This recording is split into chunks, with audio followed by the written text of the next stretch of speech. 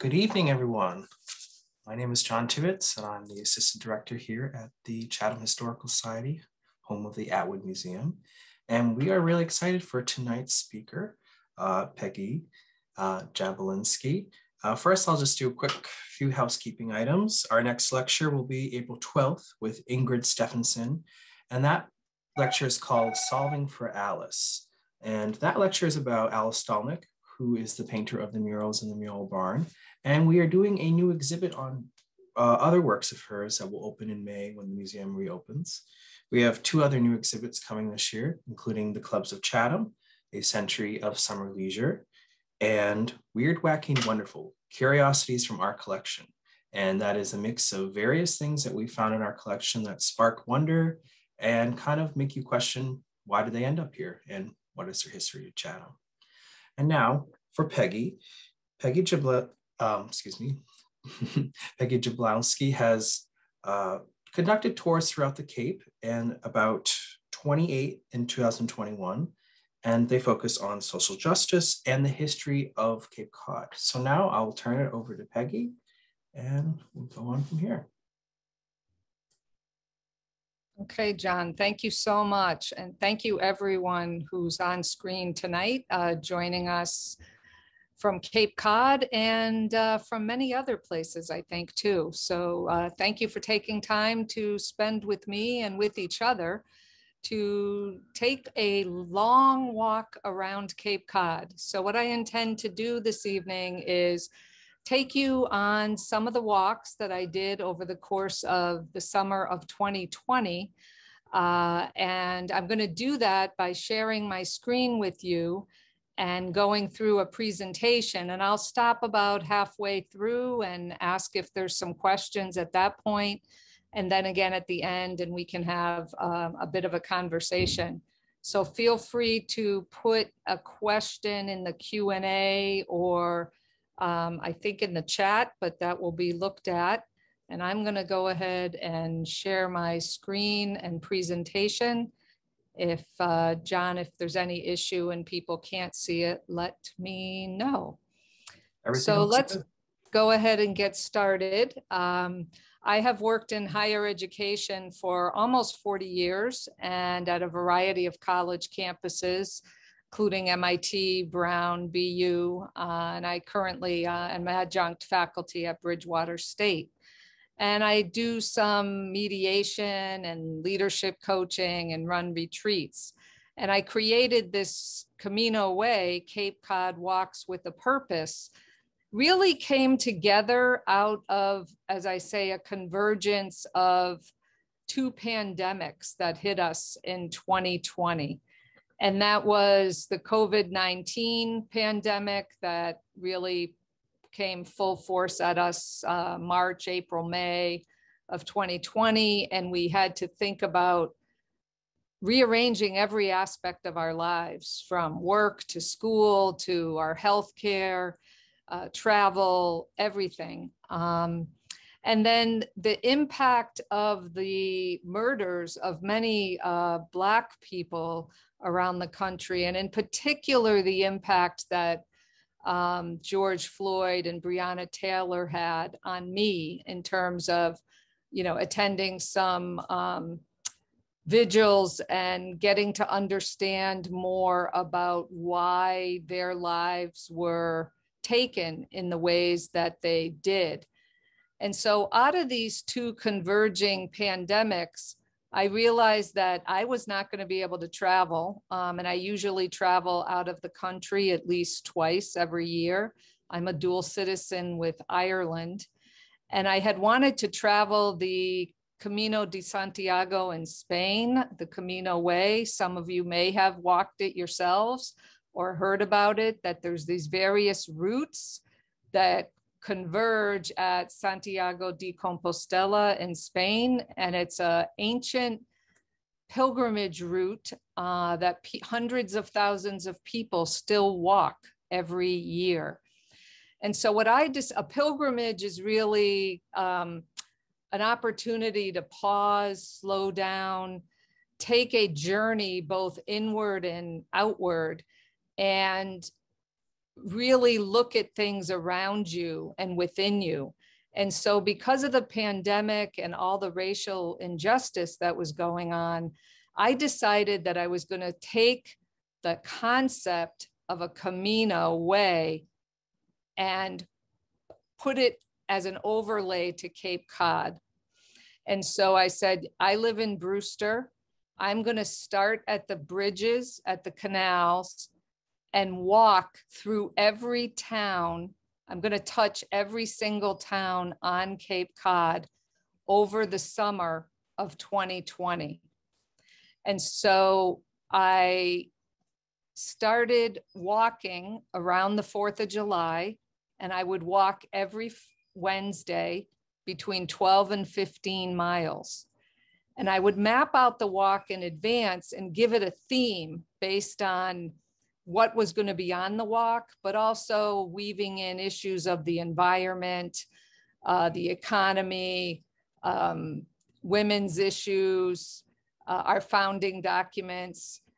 And so what I'm going to do now is take you on a quick tour around Cape Cod, and you'll see how it played itself out, some of what I found. And I really want to try to encourage all of you to look at history in a way that applies to contemporary issues today. And so you'll see several of these examples as we go along. So let's dive right in, put on your walking shoes and join me. So here I am. The first walk at the 4th of July week was an introduction to all the issues around social justice on Cape Cod. And I walked both sides of the canal, which ended up being 13.5 miles. And what I did was I actually took the Declaration of Independence and the Constitution and read parts of it. This day, about 4 or 5 people walked with me. And we were able to pause, inquire, listen to the quotes from the Declaration of Independence. So for one example, Native Americans are described in our Declaration of Independence as, quote, merciless Indian savages whose known rule of warfare is an indistinguished destruction of all ages, sexes, and conditions. Well, I was an American history major, undergraduate at college. I never remember hearing something like that in the Declaration of Independence. And then we looked at the Constitution of the United States and the whole issue about all men are created equal. Well, in 1776, the term men, as we know, included women. And by extension, it also included anyone else, enslaved, Native Americans, etc. But to say that everyone was equal at that point clearly was not true, because even across genders, women had no property rights, no voting rights, et cetera, et cetera. So we walked both sides of the canal, really deconstructing a little bit what our documents really say, and then why they still are such kind of a thorn in the side sometimes, because people are using them maybe inappropriately.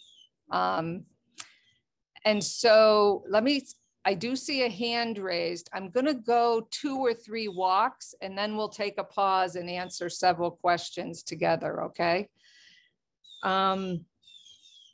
So the second walk was, I'm sorry, there we go. Walk number 2 was from Falmouth to Woods Hole, mostly along the Shining Sea bike path, about 12 miles. And this week we focused on women and people of color in science. So as many of you know, Woods Hole is filled with amazing institutions and organizations like Woods Hole Oceanographic, NOAA, and I was able to interview several women scientists. 3 of them are in this picture on the bottom right. And they joined our walk, as well as there's 2 girls from Falmouth High School who are very interested in science, and they joined our walk. And here we gathered on the Falmouth Green in front of the Kathy Lee Bates statue. And so this walk was interesting because it highlighted 2 of the 3 statues that are attributed to, or are honoring women on Cape Cod. So first one was Kathy Lee Bates, who wrote the America the Beautiful. And what I did was, again, a lot of this was just by Googling and looking up websites, looking up museums like the Atwood. And so what I found when I looked at, well, who was Kathy Lee Bates? She was a professor at Wellesley College. Her hometown was Falmouth, and she traveled across the country. And she wrote America the Beautiful, I think, when she was going over the Rockies in Colorado. And it was written as a poem, and the final stanza of the original poem reads, quote, "America, America, God shed his grace on thee, till nobler men keep once again thy whiter jubilee." I didn't understand what that possibly could mean back. I maybe made an assumption about what it might have meant back then, but in terms of what happened to that stanza was dropped when the poem became the song, America the Beautiful, that we love and sing.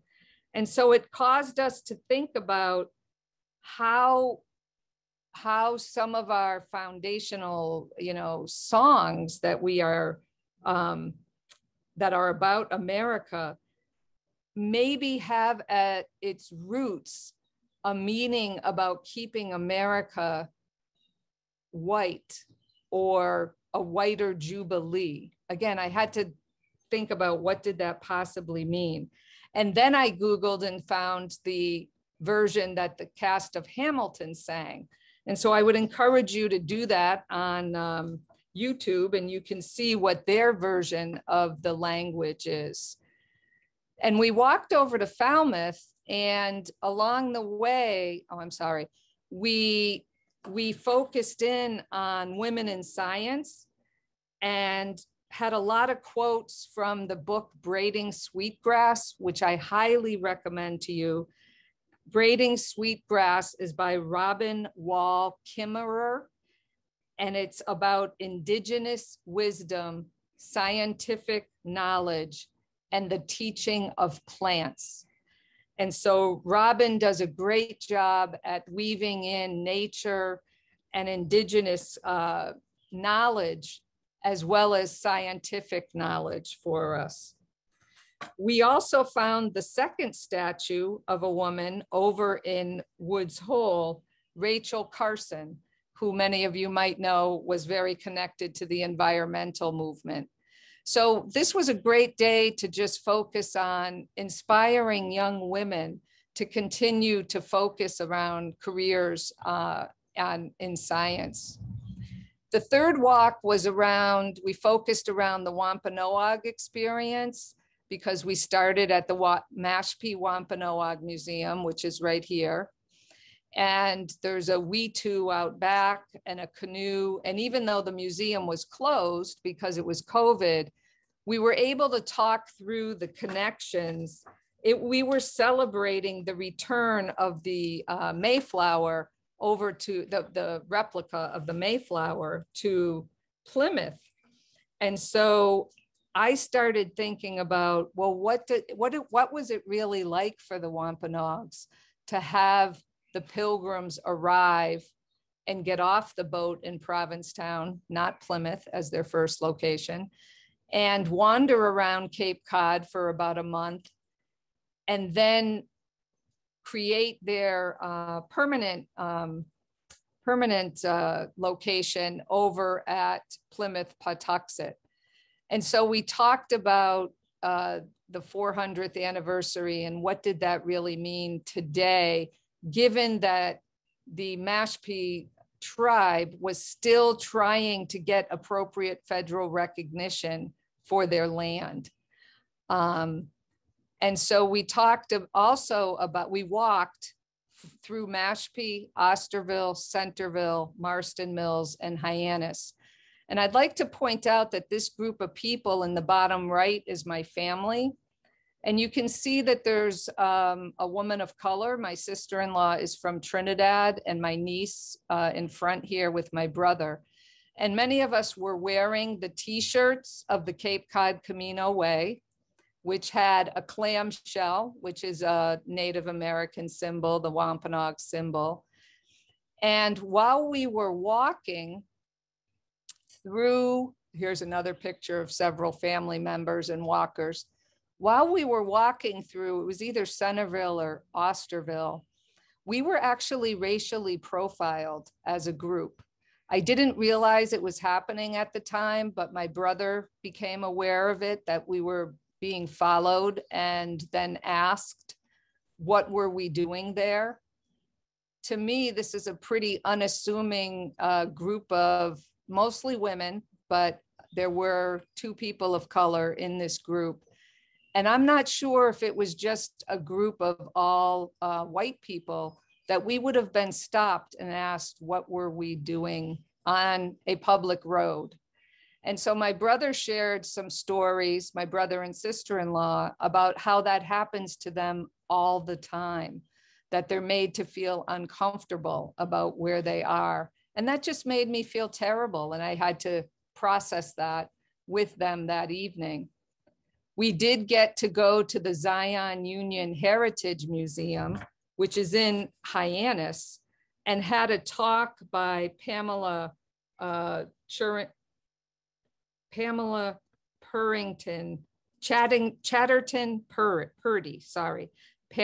Chatterton Purdy, who's the creator of these icons of the civil rights era. And you'll see them all along the walls in the Zion Museum.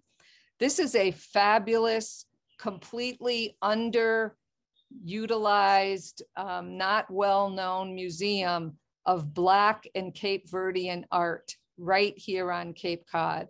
So I highly encourage people to take a look at that and understand about the background that many of the people of color bring to their artwork and the stories that can be told through art. I'll do one more walk and then we'll stop for a few minutes and talk. So the 4th walk was all up the historic district of 6A, from Barnstable through Yarmouth and through Dennis. And this was a very rich walk. You'll see this picture here, our 3rd statue of a woman, Mercy Otis Warren, who actually was one of the most influential writers. In today's parlance, she would have had her own blog and podcast. She interacted with everyone from John and Samuel Adams to George Washington, Thomas Jefferson. She was influential in helping create the Bill of Rights. And we don't know about her in our history books like we do the names of all those other people that I just mentioned. And so I stopped in front of her statue and read from some of her writings that she did back in the late 1700s, 1770s, 80s, et cetera. And we talked on this walk about the summer versus the year-round economy on Cape Cod, the economics of it, because we were going by the jail and the courthouse. We talked about policing and what was going on around the country and on Cape Cod. And we also went to the Taylor Bray Farm, which has a current exhibit around an excavation of Native American artifacts. And we stopped at the Association to Preserve Cape Cod, which is all about the environment, and had a nice conversation there. And then right next door to that is Capabilities, which provides an outlet for developmentally disabled folks to work and learn and study. And so this was a really rich, for those of you who've gone up 6A, you know that it's just filled with all kinds of historical artifacts and statues and markers, et cetera. But there's all these organizations there on 6A too that have so much to offer us. So let me stop here. And I'd love to have any questions or comments, both about how did I start this, or any of these 4 walks from the canal towns, Falmouth, Hyannis, all the way up to now we're in Yarmouth and Dennis. So let me stop there. And if John, you want to try to help out with. Sure, yeah. So one question they wanted you to kind of go back and kind of explain when you were talking about in the 18th century, the quote, all men are created equal. We do know that Abigail Adams had reached out to John saying, remember the ladies.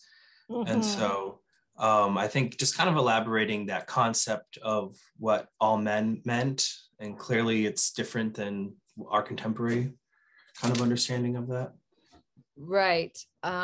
So much of our literature and our documents, like the Declaration of Independence or the Federalist Papers, the Constitution, they use the term men to include all people.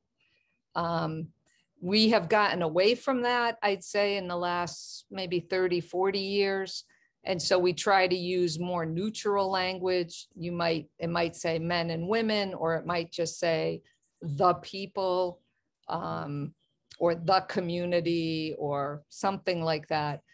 What was maybe particularly pernicious about when we think back of this, here's a group of colonists coming together. They're all land-holding, wealthy white men writing the Declaration of Independence to say that all men are created equal.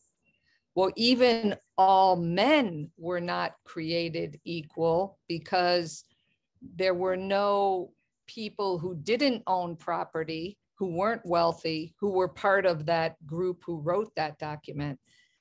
And if you were a Black or brown person, you were either, if you were Black, you were most likely enslaved. And if you were Native American, you were most likely, socioeconomically disadvantaged and constrained about where you could live or what kinds of jobs you could have, et cetera.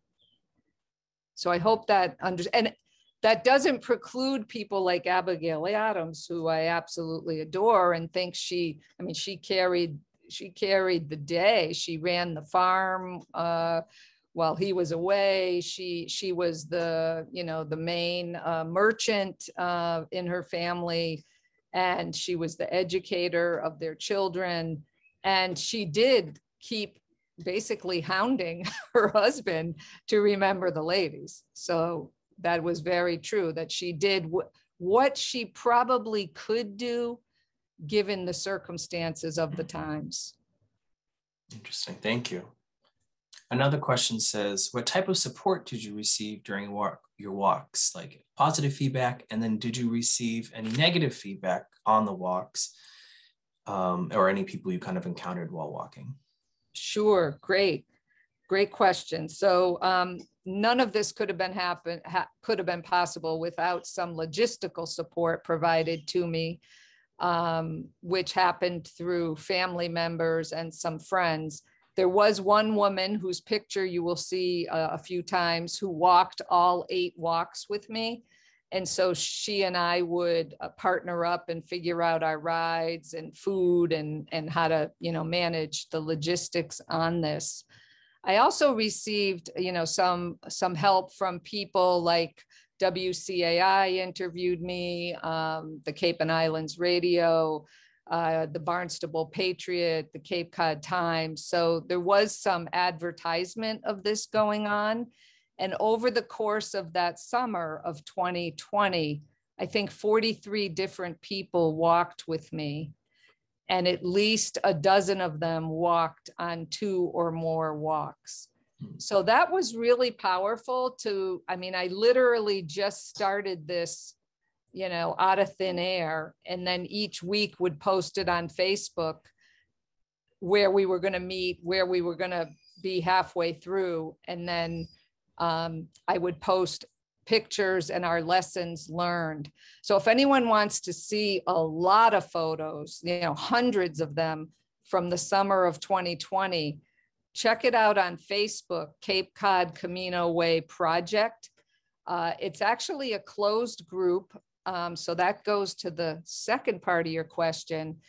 Because I wanted to create a space where people who were exploring issues of race and social justice, and to have it be, safe in the terms of available for people to ask questions and receive feedback and support from each other as we were learning, as opposed to a place where we were going to debate and take on each other and try to prove who was right or who was wrong. I saw this as a learning opportunity and awareness building, both my own awareness and to share that with others. So that's why I created a closed Facebook group. And now we also have an open one that is still going. So thank you for asking that. One question I have is, encountering on these walks, did you find any parts that were not pedestrian friendly? Because I feel like a lot of most of the Cape is not pedestrian friendly. So yes, so for about 5 miles on the Centerville down to Craigville Beach, that section had no sidewalks, and that was very challenging to walk on that. Part of it was on Route 28 that had no sidewalks. And then some other parts of Cape Cod, more like you would expect up in Wellfleet or Truro on the back roads. But again, it made me, stop, and I'm an able-bodied person who could, navigate around these spaces. But I would love to see more of Cape Cod be accessible to all types of mobility. And then another question I have is kind of more like in general about approaching this subject matter. Yeah. And how would you encourage people to keep an open mind and kind of that be open to new perspectives? Yeah. So how I do that is to think about, if we're going to take a trip somewhere, whether it's to go to Boston or go to another state or go to another country, we start with some idea of what we might want to see. And that usually involves, you might Google TripAdvisor or, the typical places to go. So you get some ideas and you get some stories that you might want to investigate. And what I would encourage people to do is, when we travel, even if it's to the town next door or further afield, we ask the question, whose story is not being told? Who's here that I need to learn about? Or who was here that I need to learn about? And where can I go find that? So some of that might be through the historical societies like Atwood or museums and others. Some of it might be through our libraries, which are fabulous resources. And a lot of it is through these organizations, like I mentioned, that are all across Cape Cod, that you can just go to their websites and then say, oh, wow, I didn't really know they had a separate, piece, all this information about women and people of color in science. And what did they do over in Falmouth and Woods Hole. Well, maybe I should go find out about that while I'm walking over there. And it's just amazing to me that whenever I ask the question, and you'll see it at the end when I get through, because I did a civil rights, Civil War tour on my way back from Florida last year. And I'll show you a few examples of where that happened. Just because I asked, well, what else is here? More stories came through to me. Awesome, thank you. So can we keep going, or we got another question? Okay, great. Yep, because that feeds right into the next two walks. The walk 5 was on from Dennis on the bike path over to Chatham through Harwich. And that week we focused a lot on healthcare, mind, body, spirit, and how COVID was having a disproportionate impact on immune compromised people and Black, Indigenous, and people of color. And then we also touched on the Cape Verdean influence on Cape Cod. And so I reached out to folks at Pilgrim's Landing in Chatham, which is an interspiritual center. And they are the ones who helped build and they take care of the labyrinth in Chatham, which is right next to the historic windmill. So many of you who are from Chatham, you've probably walked this labyrinth, which again is a sort of pilgrimage, and it's from the Middle Ages. It's found in cathedrals all over the world, including a famous one at Chartres in France. And so we had a program for us by Pilgrim's Landing at the labyrinth to really focus us on how are we feeling within our own bodies, within our own spirits, everything that we were learning, because it was stirring up a lot of questions for us, a lot of guilt, a lot of shame, a lot of, wow, I wish I could do more around issues of race and privilege and social justice. I also reached out to Dr. Kumara Siddhartha, who is from Cape Cod Healthcare, Dr. Sid, as he is known locally.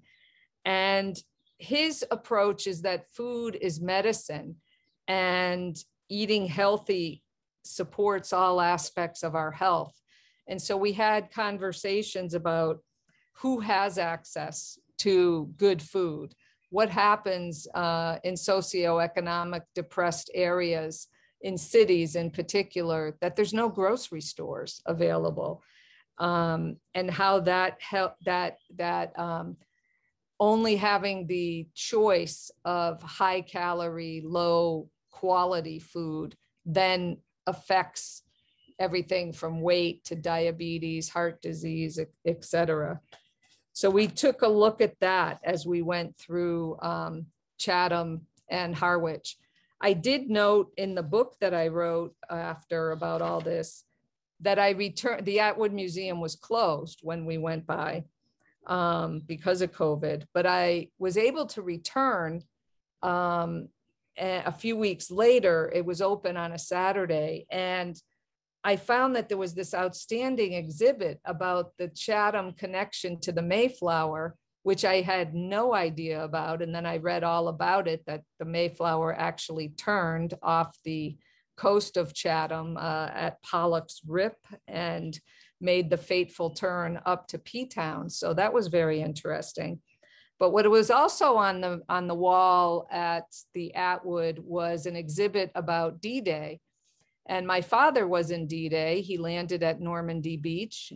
And, you know, that's always been a very powerful place for me, and thinking about D-Day and what everyone experienced there. And in your exhibit was a picture of Rosie the Riveter, but it was a Black woman. And I had never seen a picture of Rosie the Riveter as a Black woman. And so I went up to the desk and thanked whoever was there. And I just said, I'm not sure if you're aware of this, but that is so powerful for me to see her on your wall and to know that there were women of color who worked building the planes along with white women in the war. So I was really happy to go back to the Atwood and see that.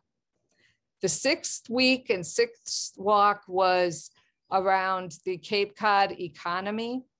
And this was a really tough walk for me because I've owned property in Brewster for over 20 years. And I really did not understand the full connection of our sea captains to the triangle trade, the trade between New England, Africa, and the Caribbean, or as they're called, the West Indies. And so what I was able to do on this walk was share what I had learned by interviewing people at the Brewster Historical Society, by interviewing other people who were critical of the typical narrative about the sea captains on Cape Cod. And we found examples in the cemeteries behind the Unitarian Church in Brewster and on Lower Road, where the sea captains died in Africa, Barbados, Havana, Port-au-Prince, Haiti, all during the time of the triangle trade. And what was happening was these New England sea captains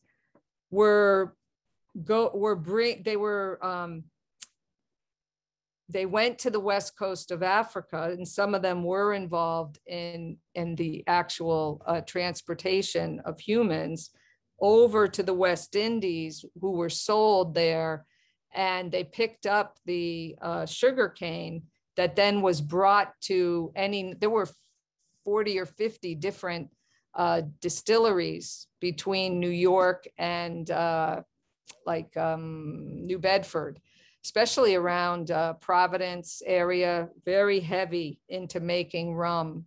And rum was the drink of the colonies.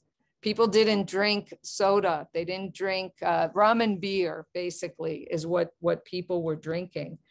And so we talked a lot about the triangle trade.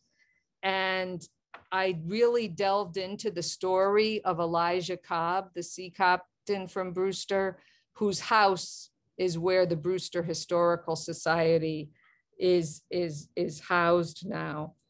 And so we had to think about how the economy of Brewster, the Cape, and all the Northeast was so intertwined with the institution of slavery. We dried our salt cod to ship in barrels that were built here, on ships that were built here, to the Caribbean to feed the enslaved populations. Why? Because it was cheaper to purchase this second grade salt cod than it was to grow vegetables and food on the islands. They wanted the island property to grow sugarcane to make money. I had never heard that before 2020.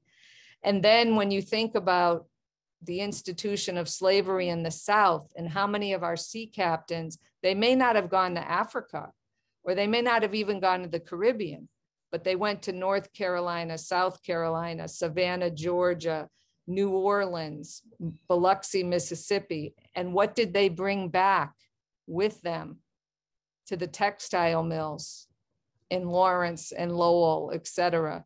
Cotton. And our economy was driven by this, as well as many other, trade that went on between the North and the South. So it was a pretty tough week deconstructing all of this. And I was really glad that we had a group of people, about 8 or 10 people, who joined us.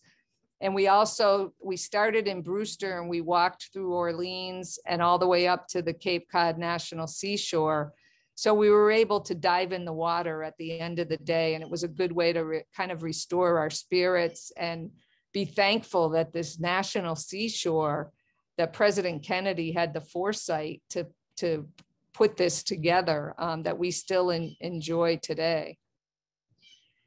The seventh walk was really looking at the influences of Black and Indigenous people of color on the arts. And so I asked everyone who I knew was coming with us that week, and there was about 10 people, to bring their favorite author, poet, musician, someone from a cultural background that was not theirs. And we shared those as we went along the way. And so we were able to see how people can influence our lives.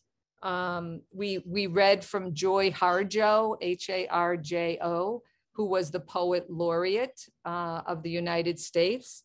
And she has some fabulous poems, including one about the kitchen table that I would highly recommend you read. And then some people brought pictures on their cell phones to show us of their favorite artwork. Frida Klein and some Mexican artists that had been very influential for them. Our last walk took us through starting at Truro and went through Truro and all of Provincetown, out through the forest to Herring Cove, up and back around Commercial Street. And we wanted to do everything from look at the Mayflower and the Pilgrims, the artists, and why did it become an artist colony, and why does the LGBTQ community feel so comfortable there and welcomed? And part of that is, as the executive director of the Tennessee Williams Festival, Steve Kaplan, he jokes, part of the reason P-Town is the way it is today is because the Pilgrims left and they went to Plymouth. They didn't stay. And so Provincetown became this kind of, it was so far, it was even physically disconnected back then, by water, that it became a place where a lot of outliers, basically, people getting away from society would go there. And that's how we think of it today. And so these were the 3 or 4 walkers with us that day. We took a lot of stops this is the town hall in Provincetown, which actually was a jail, and famous people like Marlon Brando ended up there, which is a whole nother story. But this is the AIDS Memorial in Provincetown, right across from the bas-relief park, which is below the Pilgrims Monument. And so we talked about, what do all these things mean? What does it mean to have the Pilgrims right here in Provincetown being honored at the same time that an AIDS memorial? When you think back to the late 70s, early 80s, what was going on with AIDS, Provincetown and New York City were the epicenters. And so Provincetown did a fabulous job getting through that pandemic. And as you can see, we're wearing our masks, and we were still in the middle of a pandemic when this happened. So a few reflections that I'd like to share with you is, I basically was trying to create opportunities for my own reflection, learning, action, and then integrating what I was learning. And by having the Facebook page, I was trying to share it with other people. And so several hundred people connected with the walks via the Facebook page. I would ask, what books or movies, music do I need to explore? I would really take the time to listen to people as we were walking, and to ask about their stories. And that I would try to listen more and speak less. That was my motto for that summer. And for those people who know me, I speak a lot. So I really wanted to try to listen. And then how do I incorporate what I'm learning? And what do I do with it now? And I had to remain hopeful in the midst of everything that was going on in 2020, 2021, the election, what happened on January 6th. I still tried to remain hopeful for where we were going. Those are just some quotes from people who came with us. So last winter, I said to myself, I can work part-time online. Well, let me go rent a place in Florida and take all the notes that I have from my walks and create a book. And so I created a paperback book called the Cape Cod Camino Way. And it has a chapter on each of these walks that I mentioned to you. And then the last chapter of the book is I took 2 weeks coming back from Florida last April. So the first 2 weeks of April 21, I did a civil rights, Civil War tour. And I started, I don't know if I have the map here. I think, no, I don't. But I started in Mobile, Alabama, and then went to Birmingham. This is the steps of the State House in Alabama, where Jefferson Davis, the first president of the Confederacy, still stands on the steps of the State House in Alabama. And you can see that it was a place, this was in Mobile, where the slave markets were. And this is a picture of Gettysburg. And so I went all the way from Alabama through Tennessee. I stopped in parts of North Carolina. I went to Cherokee, North Carolina, where the Cherokee Native American tribe was rounded up and walked 1,000 miles, called the Trail of Tears, to Oklahoma. They were displaced, and they are still to this day on an Indian reservation in Oklahoma. I then continued through Virginia, and I saw the monuments that were being taken down to some of the civil rights, Civil War leaders. I stopped at Washington and Lee, and actually I think I have a picture of that. Yeah, this right here is a list of the enslaved people who were sold and the money taken to found Washington and Lee University. That was just amazing to me that this was on the steps of the administration building.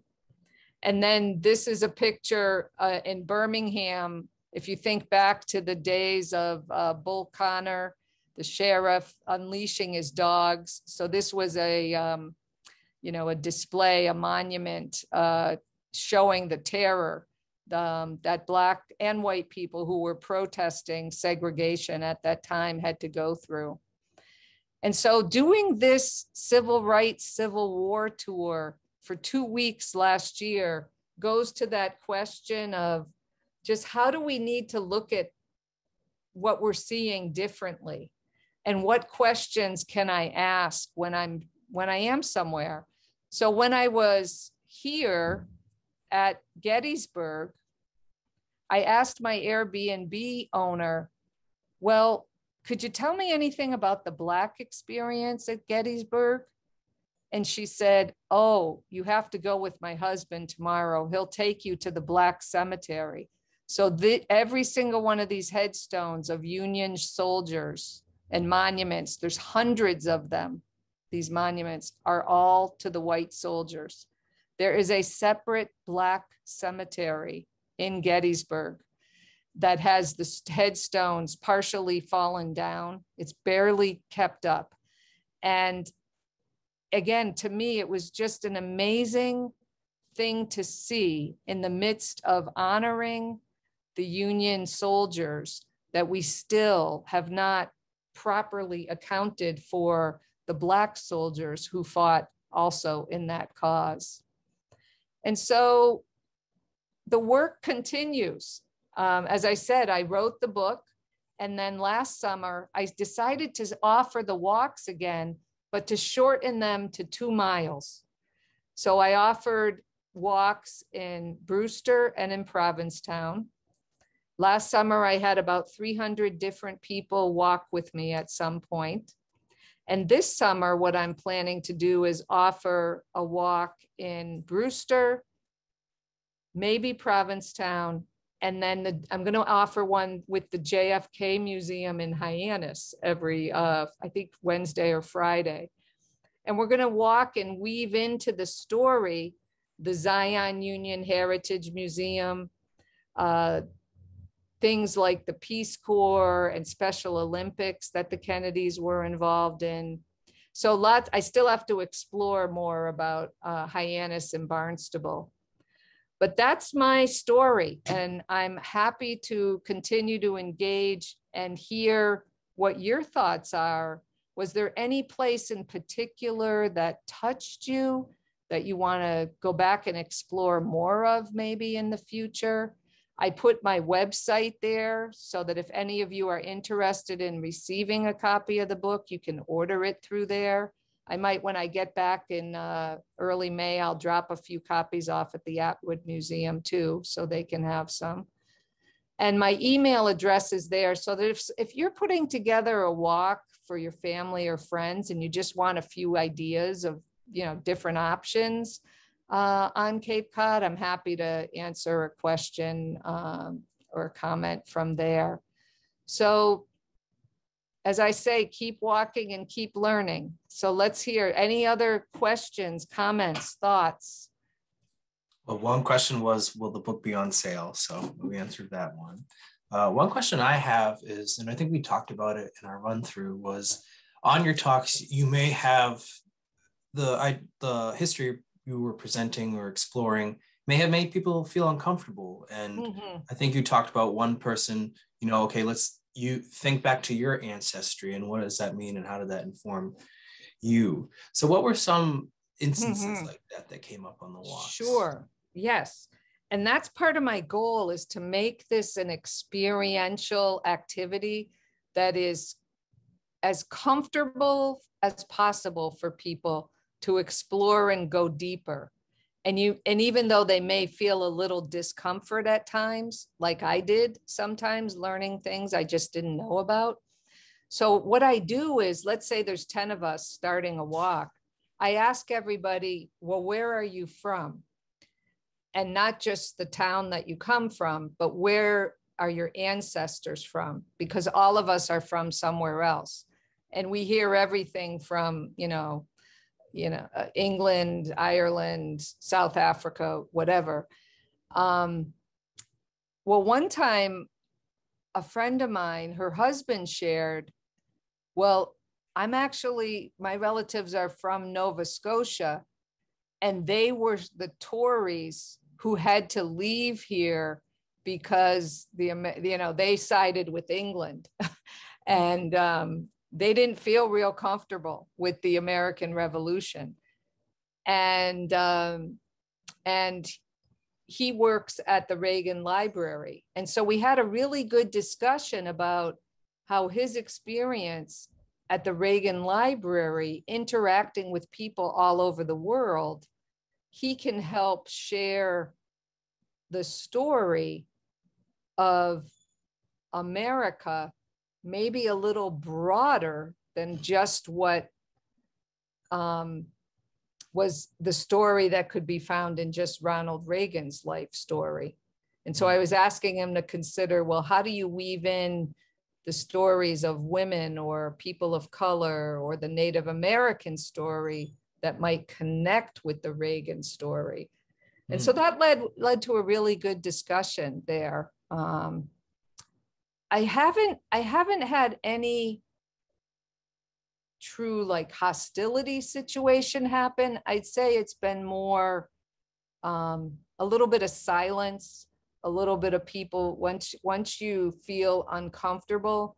But again, I try to do it in a way that I'm not criticizing or judging how we've been educated, because we all have been educated within a certain system. We all had certain textbooks that just didn't tell us anything.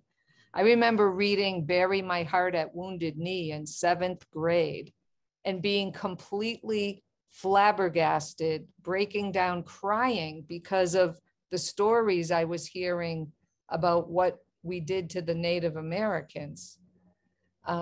And I went home and talked about it, and my parents didn't know anything about this. They had never read Bury My Heart at Wounded Knee. They had barely heard anything about the Native Americans except what we typically think about for Thanksgiving. So I think as long as we continue to be willing to accept that there's things that we just don't know, and maybe once we become aware of them, it'll cause us to like reorient ourselves. And that's a little bit what's uncomfortable right now in our society, because there's so much reorienting going on. And then you throw social media on top of it. And then you throw a pandemic on top of it. And now we have war going on, you know, in Ukraine and Russia, and we're hoping that it doesn't expand to World War III. So we're all in a really pretty tense, you know, place, which is why I would encourage people to stay local if you can. Explore your own backyard and get out in nature and see what's there.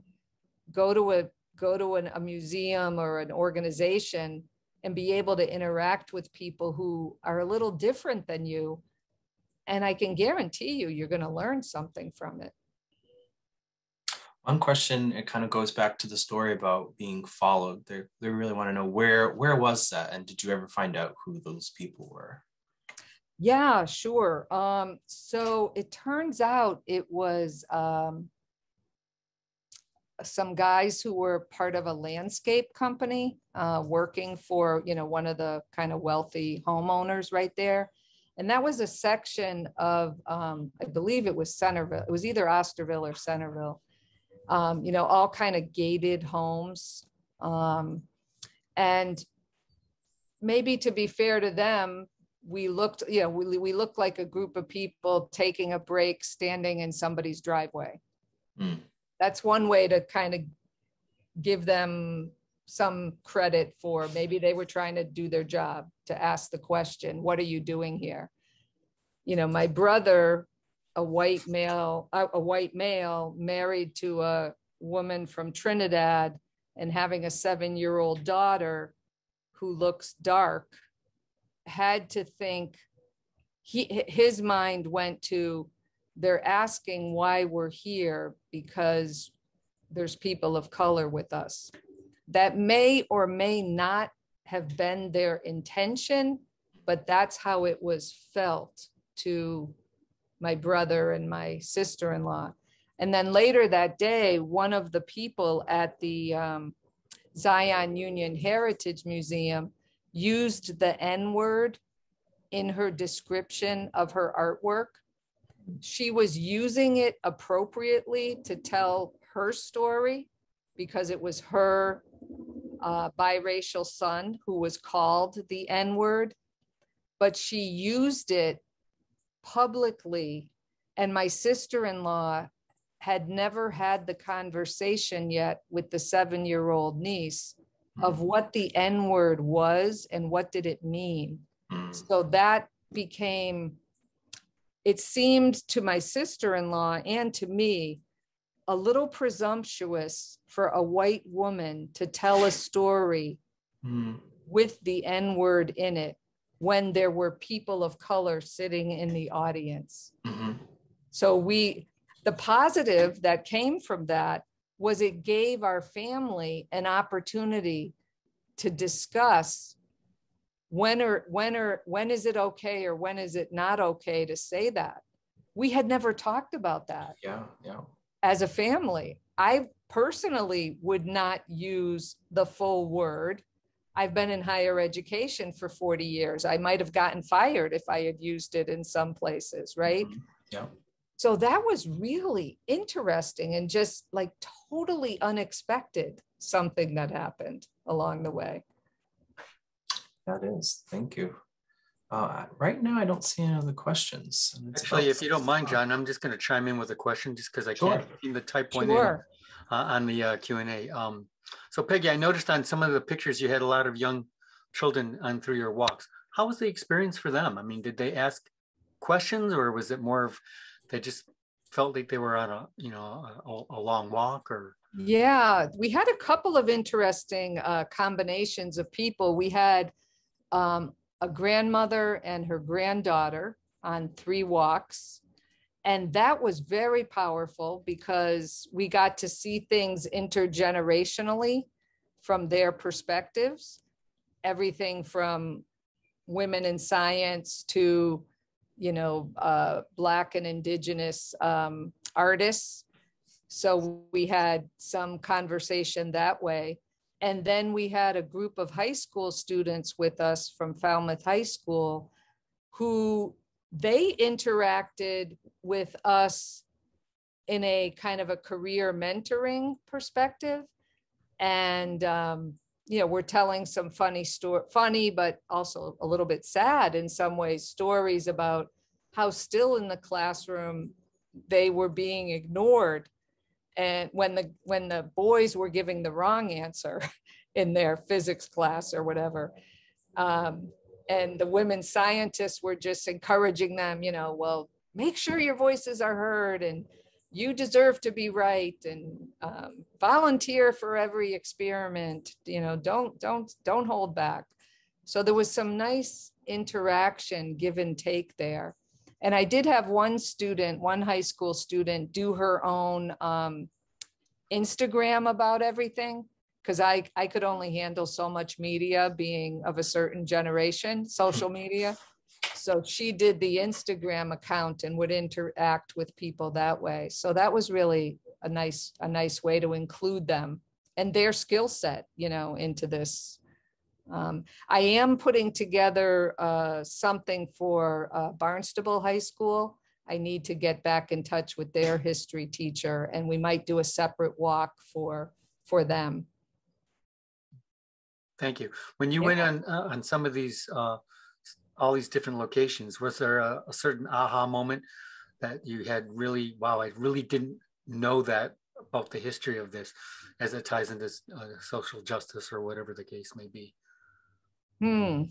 God, there were so many aha moments. It's hard to pick any particular one. I'll use the one, I don't know if you can hear in the background, I have a helicopter going above me right now. I'll use the one that connects with the Atwood Museum. So that summer, do you still have the We2 outside? We do. Atwood? We do. Okay. So, watching that get built and then reading about the story of I'm blanking on his name, David Whedon, who built it. And then, seeing that kind of emerge, and then watching him and others become more central to the exhibits, everything from the Provincetown Museum exhibit in your area over to the Mashpee, the Wellfleet Historical Society. Everything was getting kind of redone because of the Mayflower 400, the Pilgrim 400 thing. And I loved the centering of the Native American voices into all of this, because it just seems like they had been erased for the most part. So that was pretty big for me. Excellent. That's the only question I had. John, anything else? I think that was great. We don't have any more questions. Thank you so much. Well, you're welcome. Thank you everyone for joining me on a walk around Cape Cod, and hope to see you on a walk someday, and feel free to reach out if you have a question or comment once you take a look at the book too. So thank you so much. And thank you to the Atwood for sponsoring this tonight. I really appreciate it. Thank you for joining us. That was very informative. We really enjoyed it. Thank you. All righty. Good night, everyone.